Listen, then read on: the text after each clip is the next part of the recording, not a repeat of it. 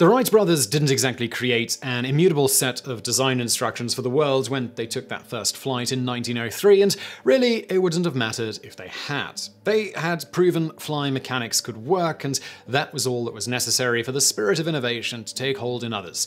And look at us now, just over a century later, and we've produced over 150,000 different planes. Some of those have proven to be immensely popular, like the Cessna 172, of which 44,000 have been produced. But then there are those that never really escaped the prototype phase. Those aircraft that actually get into the air but not production. Most were average and forgettable, but these 10 were absolutely incredible.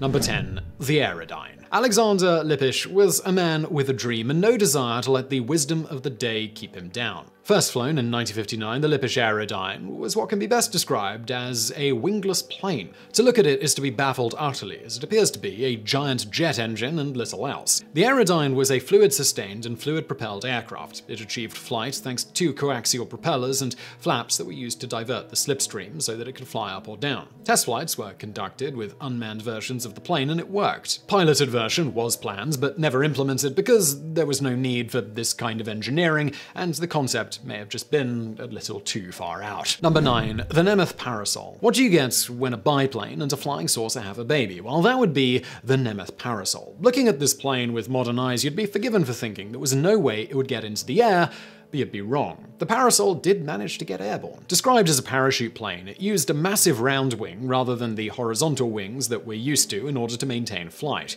Stephen Nemeth, the inventor, claimed it was so easy to fly that you could master it in a tight 30 minutes, even if you'd never flown a day in your life. Its maiden flight in 1934 saw it get up to 135 miles an hour, and then Nemeth stalled the engine. The result? Well, the parachute wing did exactly what its name suggests it should do.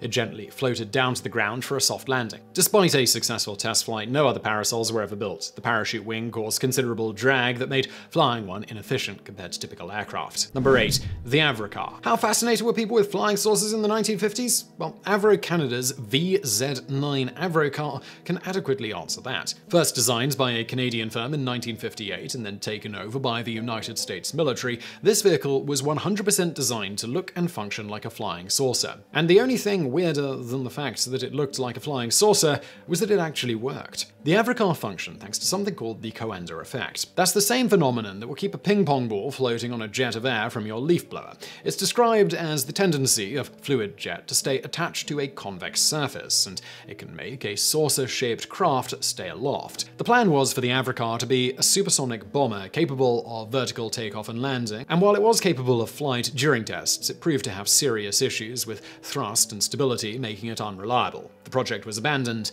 in 1961. Number 7. The Vertical Flyer. Also known as Snecma Cléopâtrière, this French craft was designed like a donut with a plain fuselage jammed in the hole. A single-person plane, the point was to take off and land vertically, thus eliminating the need for runways. The closed annular wing had the cockpit held inside of it, and it served as the power source, the frame, and the wing for the plane. And it worked. Though the pilot was sitting on little more than an ejector seat on top of a jet engine, that was all that was needed. The plane managed 8 successful test flights, and it became so famous in France it even ended up in the comic book Tintin. But despite its relative success, it was not without issues. The lack of a delta wing meant it tended to slowly roll on its vertical axis and was hard to steer.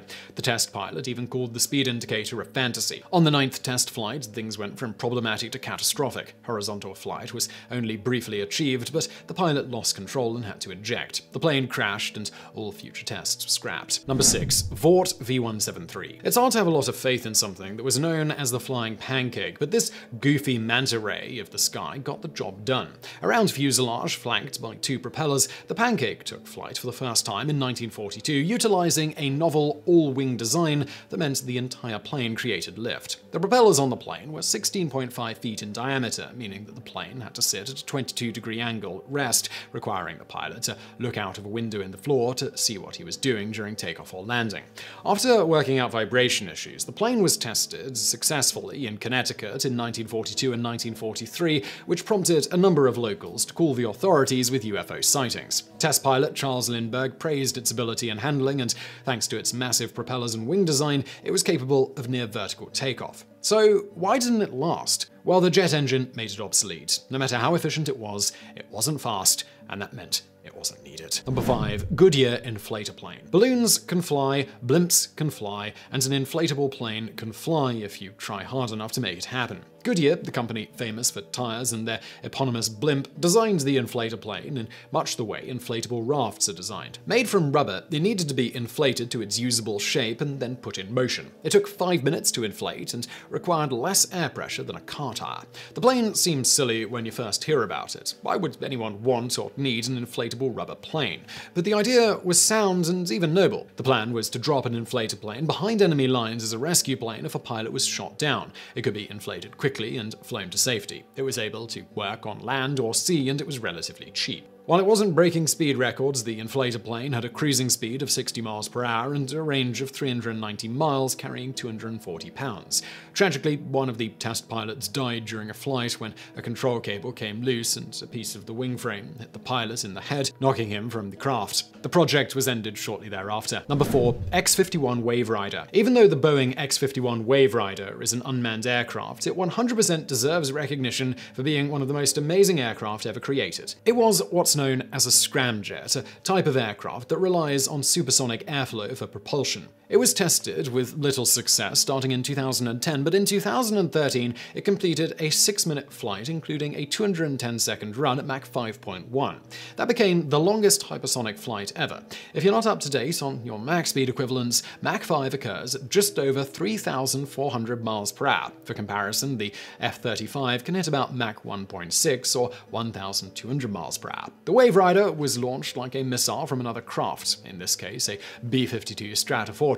It actually had no wings of its own and instead rides on its own shockwave, which is how it got its name. Because it was built as a means of demonstrating the technology rather than as a functional craft, it was never put into production after its test flights. Instead, the knowledge gained from what it did was applied to later designs for planes, surveillance systems, and weapons. Number 3. Solar impulse. Renewable energy is the way of the future, and while Tesla is leading the charge in terms of electric vehicles and solar power cells, the Swiss-made Solar Impulse put that technology to practical use by making a functional solar-powered plane. And it wasn't just a weak little butterfly-high puddle jump either. In July 2010, it flew for 26 straight hours, including 9 hours at night. The team built an improved version with 17,000 solar cells and better power systems and began a flight in March of 2015 that lasted all the way until July 2016. The journey began in Abu Dhabi and ended there as well. It was the first flight in history that traveled 26,000 miles around the entire globe in a plane powered by nothing more than solar energy at an average leisurely speed of only 45 miles per hour. Number 2. Bartini-Beriev VVA-14. By now it should be clear that after mastering flight itself, mastering vertical takeoff was the main goal of nearly every plane designer in the world. The VVA-14 wanted to combine that with an aquatic plane that could be used by the Soviet Navy to monitor enemy submarines approaching Russia. In so many words, it was a flying boat that just so happened to look like a second-string Star Wars throwback. The original design featured inflatable pontoons and later rigid ones, and test flights were not a disappointment. It reached 32,000 feet, and they flew for over 1,500 miles. So far, so good. The problem was that the main feature of the plane was to vertically take off, and the designer of VTOL engines was never able to come through on it. Without that engine, that made it nothing more than a futuristic-looking aquaplane. It got off the ground literally, but not figuratively, and the project was canned 2 years after its introduction, with barely more than 100 hours of flight time completed. Number 1. The HZ-1 Aerocycle. Strictly speaking, no, this is not a plane, but it is an aircraft, and it did fly, and it boggles the mind to this day, 70 years after its creation. The HZ-1 Aerocycle was a personnel helicopter designed to be used by pilots with no experience at all and only 20 minutes of instruction. It takes about that much time to figure out how to use an instant pot, and that doesn't have rotating blades or the ability to travel at 75 miles per hour. Despite the fact that the dual sets of blades would sometimes collide during flights and that they'd kick up rock shrapnel, the project was pursued very enthusiastically by the military. 12 of these devices were built, outfitted with airbags to cushion an otherwise rocky landing, and they were successful enough until wind tunnel testing began. Subject to unstable conditions, these machines were unpredictable and suffered uncontrollable pitching. The idea was eventually scrapped for being too unreliable. So I really hope you found that video interesting. If you did, please do hit that thumbs up button below. Don't forget to subscribe. Brand new videos just like this every day of the week. And as always, thank you for watching.